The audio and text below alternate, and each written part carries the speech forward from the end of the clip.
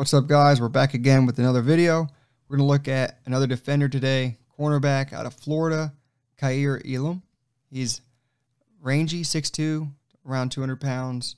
He's got speed to boot, and he's an outside corner, let's put it that way. He can press you man, he can play smart zone coverage, he can do a little bit of everything.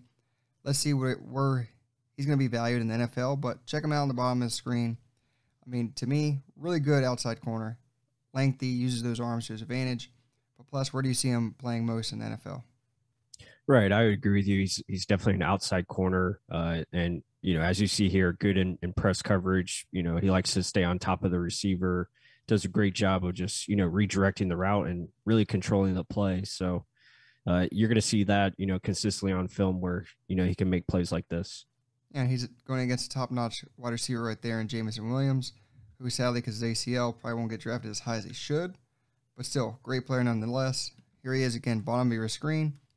Really close to the line. He's really good. Really damn good. I like how he's punching that outside arm in because the guy's jumping inside. So he's trying to jump inside with him. Turns those hips quickly.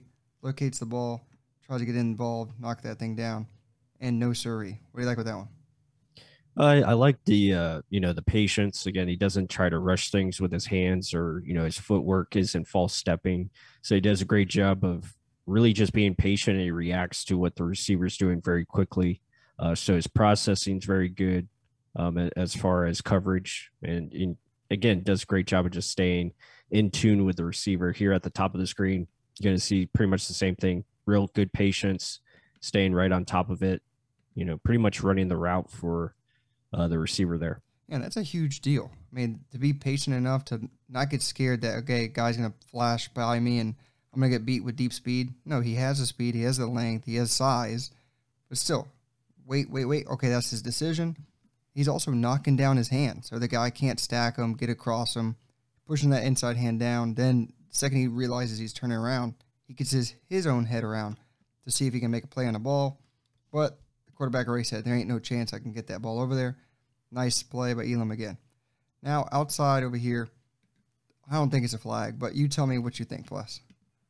Well, I think it's just good hand battling on both sides. Yeah, a little ticky tack call there by the ref, but again, good positioning, good footwork. Swiping that inside hand like you talked about, and then churning to make a play on the football. I think it's all right there, and really, if anything, this ball is uncatchable, but still a great play by Kaiir Elam. Yeah, he's a gnat. He's similar to Sauce Gardner. Sauce has literally always got his hands on you at all times. There's no ifs, ands, or buts. He's going to have his hands on you. Elam's just more like in your way.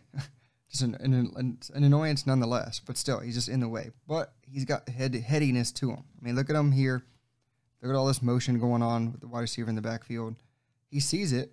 He's like, no. I'm one-on-one with this guy. I'm not going to let this kind of confuse me to what's going on, because that's what Alabama wanted. They wanted him to get confused.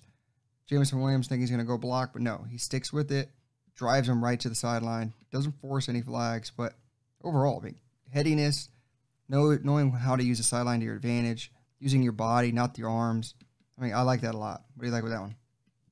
Well, again, it just shows the overall patience that we were talking about, and he does a good job of using his body here, to stay with Jameson and really just, like you said, ride him out of bounds. Again, not be too handsy or too over, aggressive.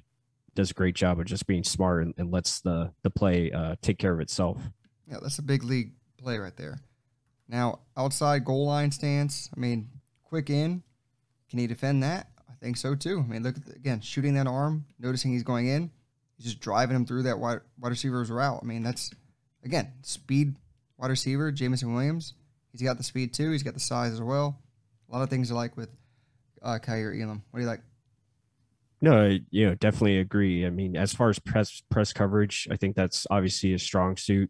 We're going to get into other aspects of his game, but yeah, definitely this is something that can be a relatable trait to the next level, and he does it pretty well. Now here in a cover three look, playing some zone coverage, he's going to do a good job of just staying in his assignment, not being too over aggressive. But here, just showing the click and close does a great job of, reacting, seeing this play, reading it perfectly, and then coming back to the football. The opposite angle is going to show it even better, but like Plus is talking about, the click and close to recognize the ball's about to get out, put my foot in the ground, he's up here. He's going to click and close, bring his body all the way around, not cause a penalty, and hit the ball right before the receiver can get it. That's nasty. That's stuff where you're not giving up on the play. You know what your assignment is. You know where your zone is, and just getting your hand on the ball. And again, I love his communication, the awareness of it. Quarterback's over here changing the play, right? He's going to say, okay, well, we're not going to change anything. Talking to the safety, talking to the nickel corner, talking to the outside guy. This is stuff I really like to see because this is a guy that knows where he has to be, trying to command everyone around him, letting everyone else know to be comfortable around him too, and just sticks with it. This is all this noise going on around here. Doesn't matter, sticks with the play, and then even tracking this guy down from a deep ball, not a chance. Like, that's really, really good football to me. What do you like with that one? Well, communication, I think, is the biggest factor here, and you definitely have to have that at the next level going forward. And his ability to communicate here, making sure his teammates are all on the same page, that's very important. But then it shows, the good recovery speed, here, getting a little contact there at the top of the route, but then, putting on his gears to go chase this ball down. Very, very good stuff. Yeah, even with his own teammate in the way, and probably teammate hurting him, but it is what it is. More click and close stuff here. Check him out here. I mean, all that space to use. What does he do? Nope, still eye towards the quarterback, get involved, not allowing there to be a target for the quarterback. I mean, I like this. Again, you saw him against man, now in zone. He can do a little bit of everything in coverage, and I really value that, and I think NFL teams will too. Yeah, definitely. I mean, he's got the size, the speed. I mean, everything you want from an NFL corner, and obviously his awareness and coverage is pretty good. Now here, the missed tackles, that's something he's got to definitely work on as we get into, some of the traits that definitely need improvement. And open field tackling, again, it's not the easiest thing, but it's something that he has to get much more accustomed to and much better, because at the next level, that is something they're going to ask him to do quite often. Oh, 100%. I mean, I do like the awareness of it. I mean, he's dropping them off, seeing the running backs going in the flats. You're right there. You're like the last line of defense. Again, you mentioned it. It's really hard open field tackling. I mean, at least slow them down so the rest of your teammates can kind of get there too. That's, something that can be learned, better tackling technique. But here, I don't know what Florida's kind of doing here. They're mixing up their coverages here. Looks like there's a zone, some sort of cover three. When you let it roll, I mean, he's attacking Jameson Williams downhill. If it is a cover three, this guy has the middle. So don't give up that outside edge where he can use that blazing speed he has. And what does he do? Gives it up all day. A guy like that many moves, that much speed, he can make some damage. So this one's a little negative, but I mean, a guy like this, it's difficult. But what do you like with that one? Or what don't you like with that one? Well, yeah, I mean, it's definitely difficult, especially going up, against a player with that much ability and speed. But yeah, Kaiir's got to do a better job of just angle pursuit, making sure he knows where the rest of his guys are. And, you want to force that guy upfield, towards your safety, because he, like you said, he's got the middle of the field, or at least that's what it looks like. Yeah, you never want to let the guy get to the outside corner, especially with that dangerous speed.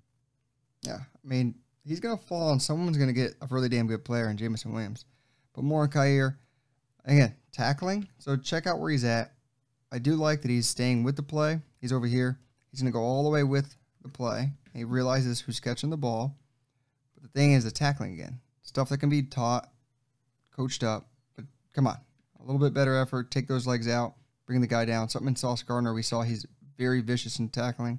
I didn't like that. What do you see?